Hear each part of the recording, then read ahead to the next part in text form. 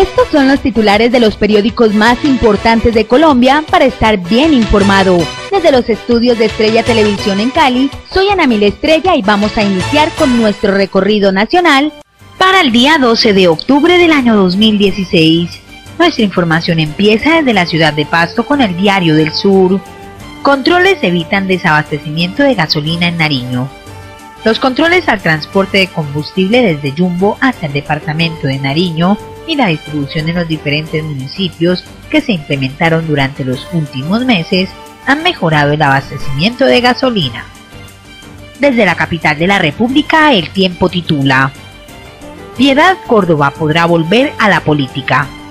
Una decisión de la seccional segunda del Consejo de Estado habilitó nuevamente a la excongresista para que regrese a la política, toda vez que tumbó la sanción que le había impuesto la Procuraduría y que le impedía ejercer cargos públicos por 14 años. Continuamos en Bogotá con el diario El Espectador. Bibliotecaria en San Vicente del Caguán habría sido despedida por apoyar el sí. Lizeth Paola Mezquiza denunció que el alcalde de este municipio en el Caquetá la despidió por no haber apoyado, como él, la campaña por el no. El mandatario aseguró que a Mezquiza estaba en el cargo de manera provisional. Ahora pasamos a la ciudad de Cali con el diario El País. Cali ya cuenta con gestores de cultura ciudadana. Los 50 gestores de cultura ciudadana provenientes de academias y diferentes movimientos artísticos de la ciudad que han promovido en muchas comunas soluciones pacíficas a las problemáticas sociales.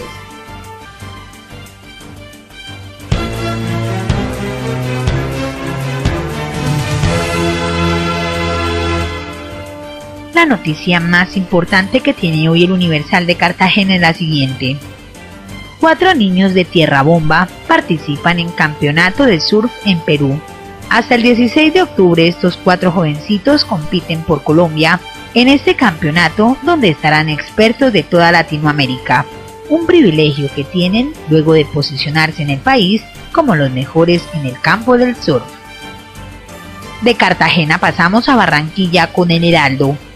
5 instituciones del Atlántico estarán presentes en Foro Nacional Educativo. Contará con la participación de expertos nacionales e internacionales para identificar herramientas que permitan mejorar el ambiente escolar y el del aula, propiciando las condiciones para el aprendizaje de niños, niñas y jóvenes. Desde Santa Marta, el diario El Informador titula: 438 vendedores del mercado público se trasladan para la galería comercial. Esta obra dignifica el trabajo de estos vendedores, no solo porque dejan de invadir el espacio público, sino porque además tendrán mejores condiciones laborales. Los comerciantes están adecuando sus locales para abrir sus puertas al público. Estrella Televisión, la imagen del Pacífico colombiano. Continuamos la información con el Meridiano de Córdoba. A ver películas gratis con Cine Sinú. Los monterianos y visitantes tendrán la oportunidad de deleitarse con la muestra audiovisual de Cine Sinú, que este año se realizará en su 7ª versión entre el 18 y 23 de octubre. Seguimos nuestro repaso con el colombiano de Medellín. Más de 12.000 desplazados retornan a Betulia con plan integral. Unas 3.100 familias que tuvieron que salir del municipio de Betulia por el conflicto armado podrán regresar a sus hogares y parcelas gracias a la implementación de un plan retorno de la Unidad de Atención y Reparación Integral a las víctimas del Gobierno Nacional. Ahora nos vamos a la capital de Risaralda con el diario del Otún. Empresas de servicios no podrán cobrar por reconexión y reinstalación. Así quedó consignado en el proyecto de ley que aprobó en último debate la Cámara de Representantes y con el cual se busca eliminar el cobro por reconexión y reinstalación de todos los servicios públicos en hogares de estratos 1, 2 y 3. Y finalizamos nuestros titulares desde Quibdó con el semanario Chocó 7 días. El club Los Pollitos de Quibdó representan al Chocó en el torneo nacional de mini baloncestos ambas ramas en Cali del 13 al 17 de este mes. Los padres de familia aportan todos los recursos para que sus hijos cumplan sus sueños y le den buena utilización al tiempo libre. Esta fue toda la información desde los estudios de Estrella Televisión en Cali. Les informó Ana Mil Estrella Oliva. Sigan en la programación habitual de su canal CNC, el canal de nuestra gente.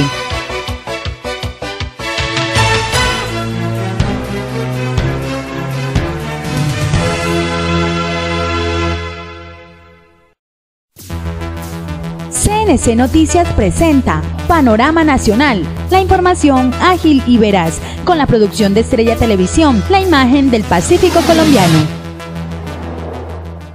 Un convenio con la Cooperativa de Transporte Afrodescendiente estableció la administración municipal en cabeza de la alcaldesa María Milsen Angulo Guevara para beneficiar a más de 100 estudiantes de escasos recursos económicos residentes en la zona urbana y rural del municipio y que cursan sus estudios superiores en la Universidad Nacional sede Tumaco. Hoy tenemos la grata noticia de que se le ha entregado ya las etiquetas a los muchachos. Total alegría por ellos, por la misma Universidad Nacional, porque entendemos que el sacrificio que hacen todos los días para venir a estudiar y rendir en la parte académica es muy grande. La mayoría de nuestros muchachos son de bajos recursos, entonces esta ayuda lo que hace es de alguna manera seguir motivando a esos chicos para que puedan culminar muy bien sus estudios. Cristian David Ortiz Guerrero, estudiante de segundo semestre de Ingeniería Industrial, indicó que la ayuda que reciben es de gran importancia, teniendo en cuenta que abaratan los costos del transporte para llegar al campus universitario. La ayuda de verdad es muy gratificante, pues sabemos que desplazarnos hasta la universidad requiere un costo, pues ya que el campus está alejado del casco urbano.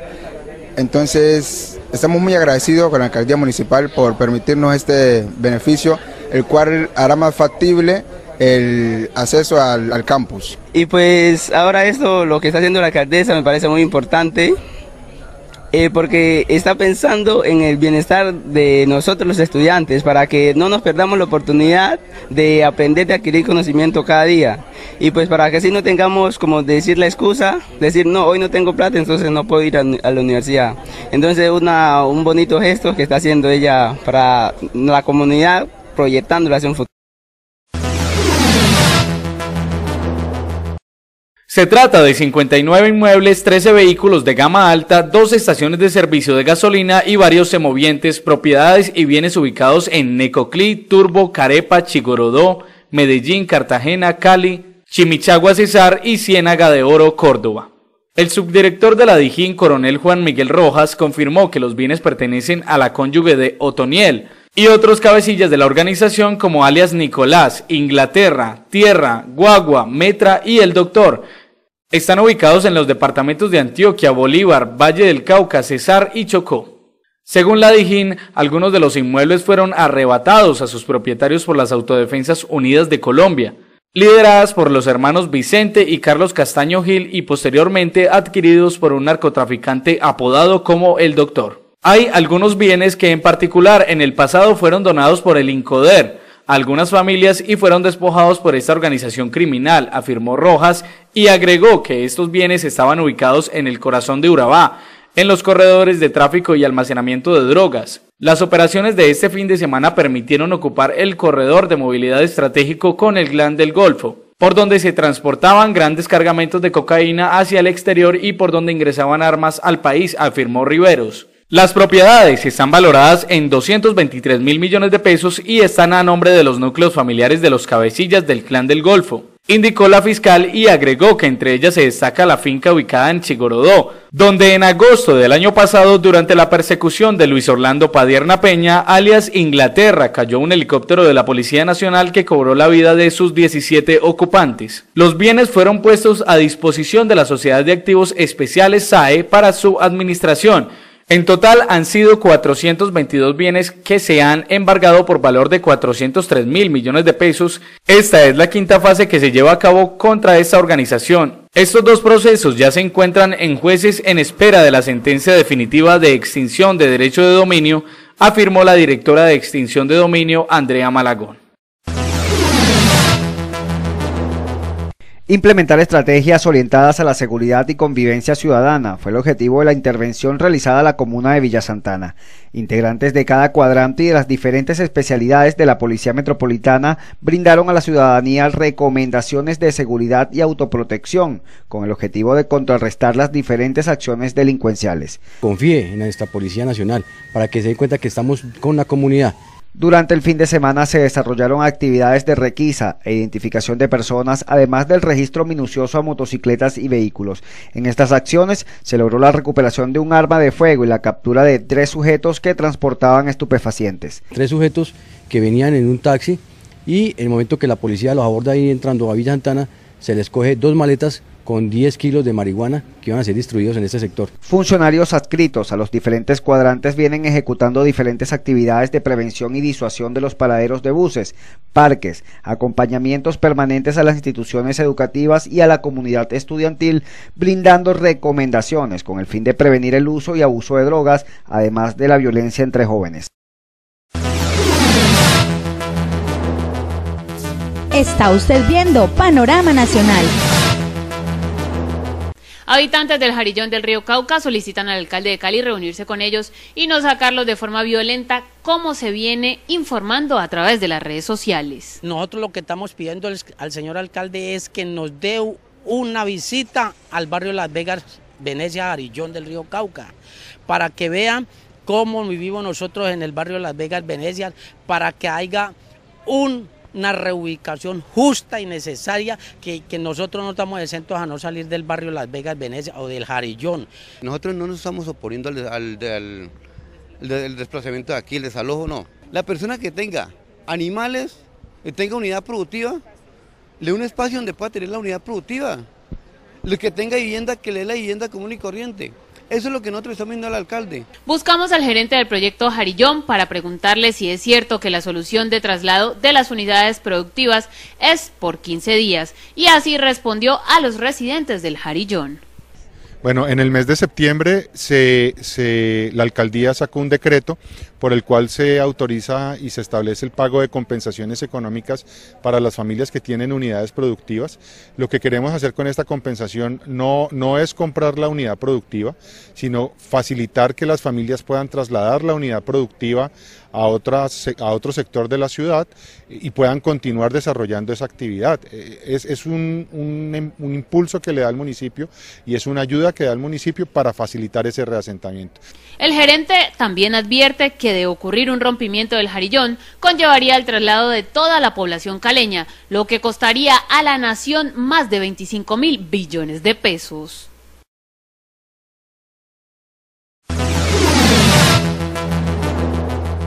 Según se ha conocido, delegados de ambas partes se han reunido estas 2 últimas semanas en territorio venezolano con la mediación de la Iglesia Católica, con el fin de definir una agenda humanitaria para liberar los secuestrados e iniciar la mesa de diálogos. También se ha filtrado que esta noche se podrían anunciar algunos cambios en el equipo negociador del gobierno y ratificar la mesa de diálogos en Ecuador. El ministro de Exteriores ecuatoriano, Gilaun Long, indicó el pasado domingo que se encuentra a la espera de prontas noticias muy importantes y positivas sobre la organización de la primera mesa de diálogo en su país entre el gobierno y el ELN. Con buen ánimo nos preparamos para asistir a una próxima reunión con el gobierno. Esperamos poder brindar buenas nuevas, afirmó el ELN en su cuenta de Twitter el pasado martes. El ELN ha dado ya algunos pasos para iniciar la negociación con el gobierno con la entrega de varios de los arroceros secuestrados en Arauca y del exalcalde de Charalá, Fabio León Ardila. La entrega de todos los secuestrados fue la condición que le puso el gobierno al ELN para iniciar la fase pública. Todavía el ELN tiene en su poder al exrepresentante de la Cámara Odín Sánchez Montes de Oca, hermano del exgobernador del Chocó, Patrocinio Sánchez, y al arrocero Nelson Alejandro Alarcón. El ministro de Defensa, Luis Carlos Villegas, afirmó que las autoridades tienen información de que el ELN tendría retenidas contra su voluntad actualmente a 8 personas,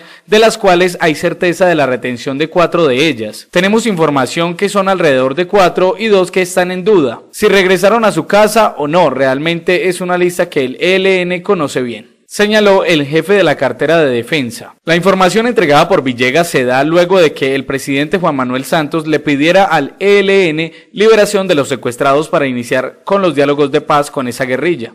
Si liberan los secuestrados de la misma semana entrante, podríamos anunciar que comienza la fase pública de las negociaciones, porque ya tenemos con el ELN el 50% de la negociación, que es la agenda negociada, señaló Santos el pasado martes.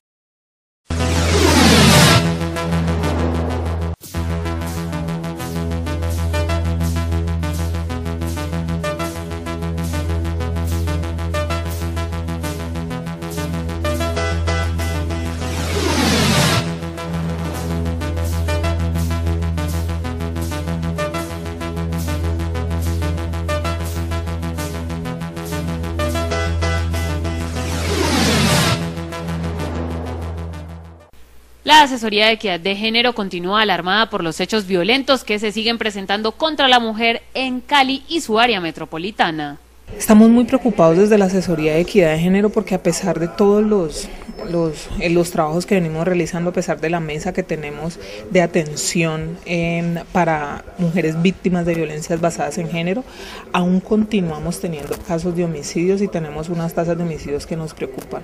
Luego del hecho ocurrido el pasado 24 de septiembre, donde una mujer murió a manos de su compañero sentimental, la titular de Equidad de Género hace el siguiente llamado. Hacemos un llamado a la comunidad porque sentimos que desde la institucionalidad estamos haciendo todos los esfuerzos para disminuir este flagelo, pero necesitamos de la ayuda de todos los ciudadanos y las ciudadanas. Reiterando que la cifra de homicidios y feminicidios en la ciudad es alta, la funcionaria recordó la ruta de atención. La mesa de atención a mujeres víctimas de violencias basadas en género que coordina la Secretaría de Gobierno, donde hace parte la Fiscalía, Medicina Legal, la Secretaría de Salud, la Secretaría de Educación, para prevenir todo este tipo de casos. Ahí llevamos casos de mujeres que han sido víctimas de violencias y que creemos que tienen un riesgo de ser víctimas de feminicidio muy altas. Al término de la entrevista, la asesora Quijano pidió a la ciudadanía empoderarse de la ruta de atención contra la violencia de género, acercándose a la dependencia de Equidad de Género para conocerla. Después de varios meses, la administración local anunció un plan de reparcheo en la capital de Nariño, el cual será ejecutado por la Secretaría de Infraestructura, que invertirá importantes recursos. Empezamos con corte en el parque infantil y en el estadio, empezó el viernes de la semana pasada y consideramos que tiene una duración de 3 meses. En este plan ascienden aproximadamente a 2.000 millones.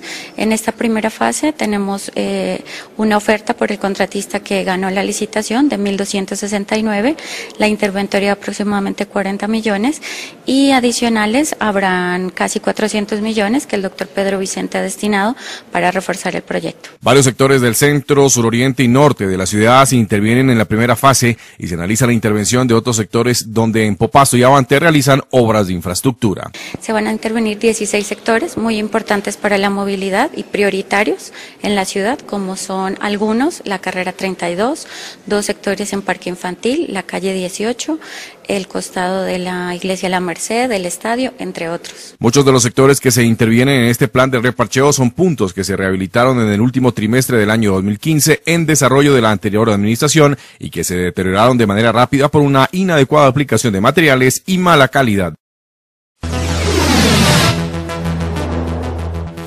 Está usted viendo Panorama Nacional. Al parecer por porte ilegal de armas fueron realizadas por el Distrito Especial de Policía Tumaco en operativos registrados en diferentes sectores de la municipalidad. Asimismo, se reportó la incautación de 38 celulares que ingresaron al puerto nariñense sin documentación. Los equipos están avaluados en 30 millones de pesos. Veamos la nota.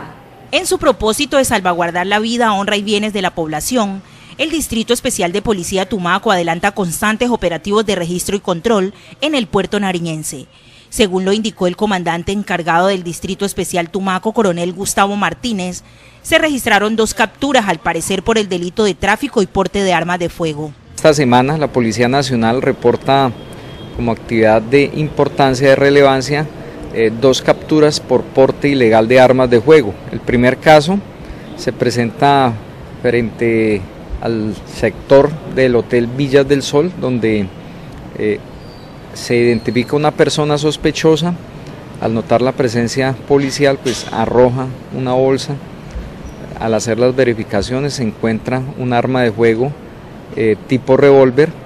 Asimismo, en el sector del Morro, mediante actividades de registro e identificación de personas, es encontrada otra persona. Al requisarla, se le encuentra en la pretina del pantalón una pistola 9 milímetros, marca Ruger. Ambas personas pues dejadas a disposición de la Fiscalía 40 Seccional de Tumaco por el delito de tráfico, porte de armas de juego. Agregó el uniformado que de acuerdo a las investigaciones, las personas capturadas por porte ilegal de armas no registran antecedentes judiciales, de allí que el único delito que se les imputa es el que fue motivo de la captura. Esas mismas verificaciones realizadas, estas personas no registran antecedentes en el sistema que maneja la Policía Nacional, es decir, al momento no podemos vincularlos a algún grupo delictivo. Por el momento pues solamente están por este delito, por el porte del arma de juego. Como le digo, no registran ningún antecedente en el sistema que maneja la Policía Nacional. Dijo además que en los controles que se realizan en las vías se logró la incautación de 38 teléfonos celulares que ingresaron sin documentos e indicó que los equipos estaban avaluados en 30 millones de pesos. Dentro de las actividades que viene realizando a través de los cuadrantes, en los controles sobre ejes principales y vías, se realizó la incautación de un total de 38 celulares de diferentes marcas, de diferentes gamas, avaluados en 30 millones de pesos.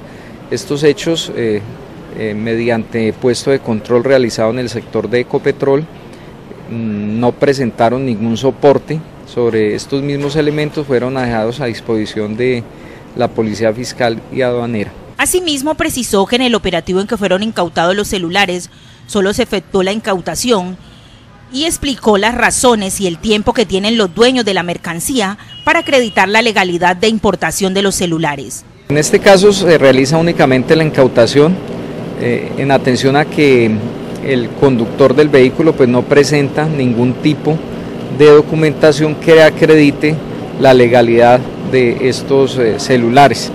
Pasan a disposición de Policía Fiscal y Aduanera.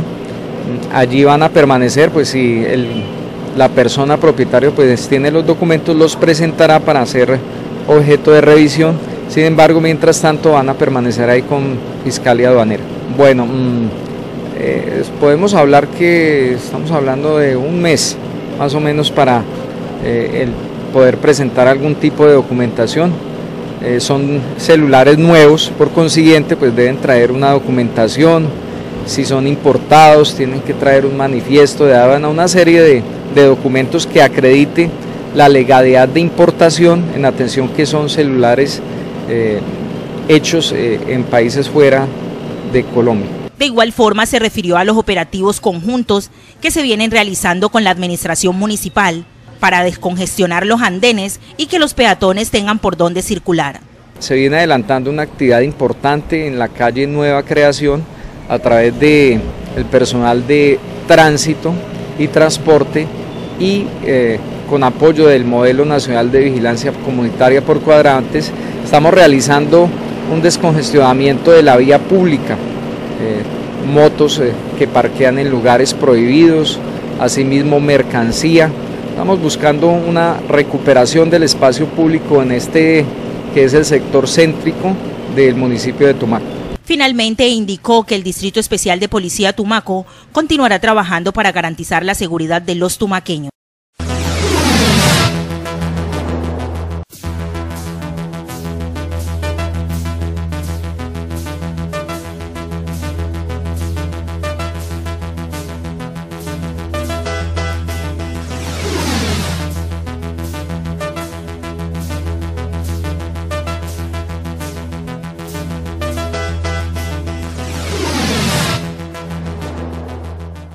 Representantes de ventas populares de Pasto denuncian la competencia desleal que se genera con la entrada de comercializadores y productos de origen chino, en especial de menor calidad y a muy bajos precios. Rosa Marina Lozano, vendedora del centro comercial La 16. Si bien es cierto, Nariño es un departamento netamente comercial. Aquí no se encuentran empresas ni nadie quien nos ayude a solventar nuestras necesidades. Ahora sí, ¿cómo vamos a permitir que vengan ecuatorianos, chinos, de todas partes a pisotear nuestra industria, nuestro comercio? Porque nosotros nos defendemos de nosotros mismos. Nadie nos está palanqueando ni prestando, ni mucho menos. Vivimos del gota a gota, que todos y cada uno tenemos que pedir prestado gota a gota, ya que los bancos y las entidades públicas piden toda clase de requisitos. Y no entiendo por qué aquí en Nariño admitimos, si va una persona del Ecuador a trabajar en el Ecuador, inmediatamente la encierran, la encarcelan y lo que sea. Aquí en Nariño estamos permitiendo de todo, que nos pisoteen, que nos hagan. Rita Hermila Cruz, del centro comercial Nuevo Bomboná, manifestó que alrededor de 3.000 familias se ven afectadas solo en Nariño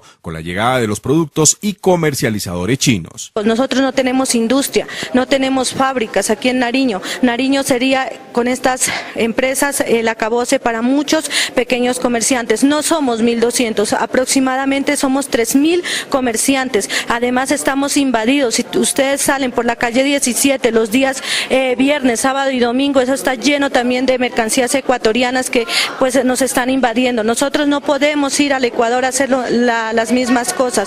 Entonces nosotros queremos que el gobierno nacional y tanto municipal nos amparen y nos representan. El Consejo de Pasto y la Asamblea de Nariño escucharon las quejas de los vendedores de la capital. Según los comerciantes, las ventas han disminuido hasta en un 5%.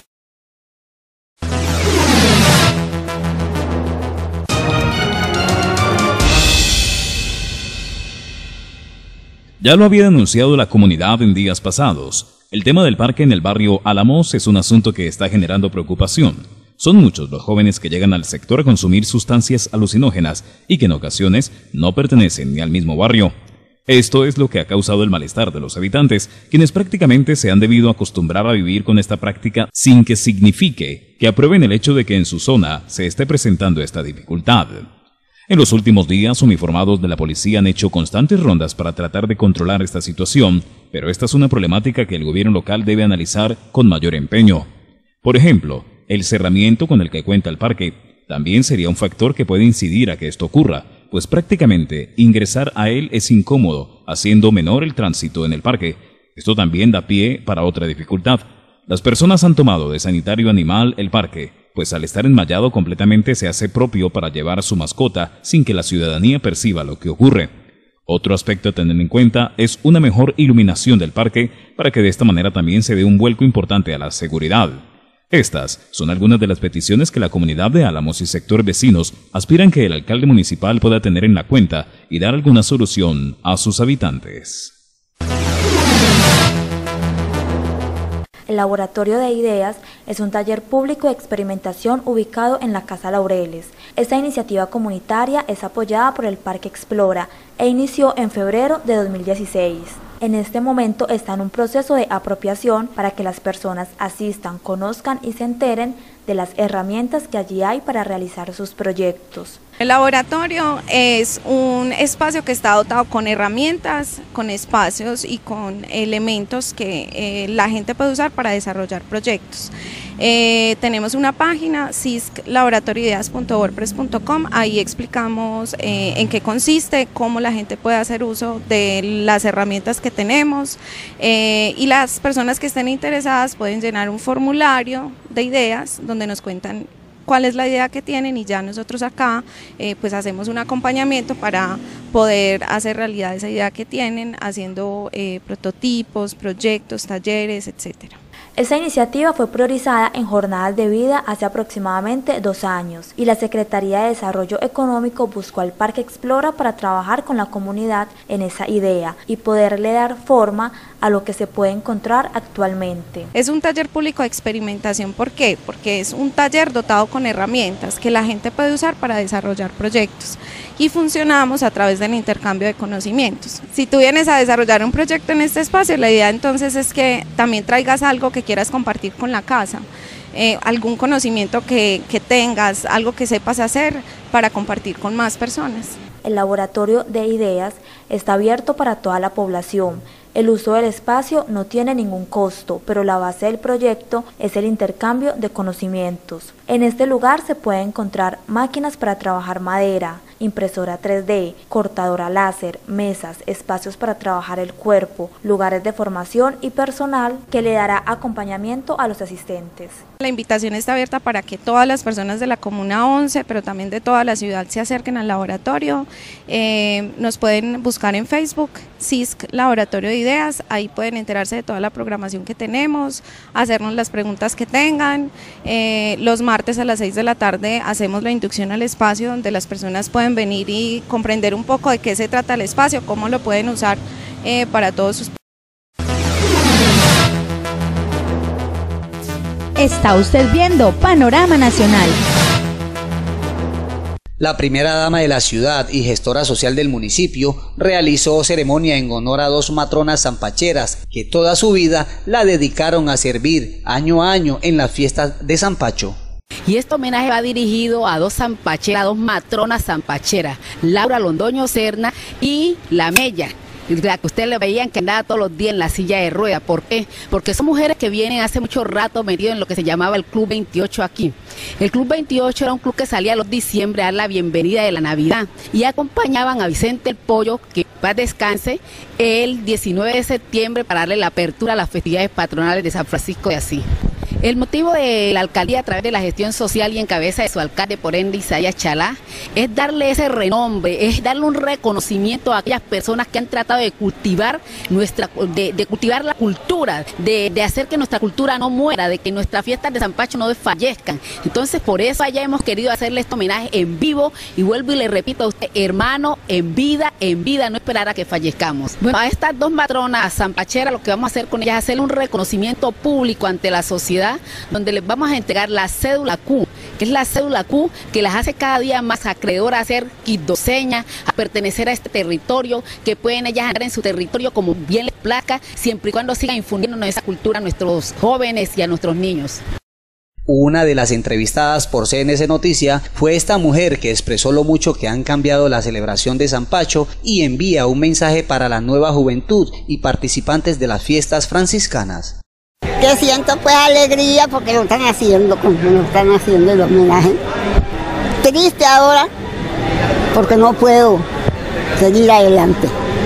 ¿Cómo era un Zampacho anteriormente cuando usted metía? Me imagino que sí, ya la vaca loca, todo. Ya la vaca loca. ¿Cómo era Zampacho? La fiesta. ¿Qué te digo? ¿Se gozaba cómo? ¿Se amanecía en la puerta?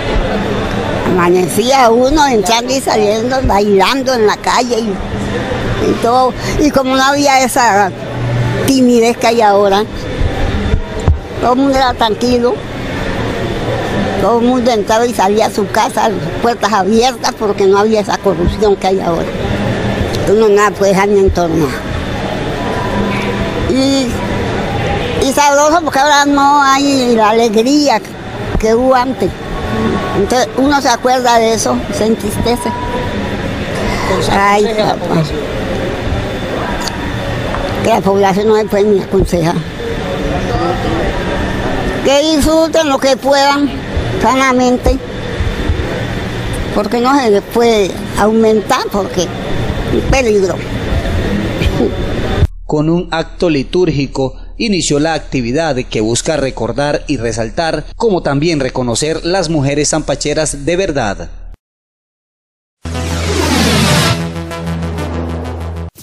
CNC Noticias presentó Panorama Nacional, la información ágil y veraz, con la producción de Estrella Televisión, la imagen del Pacífico colombiano.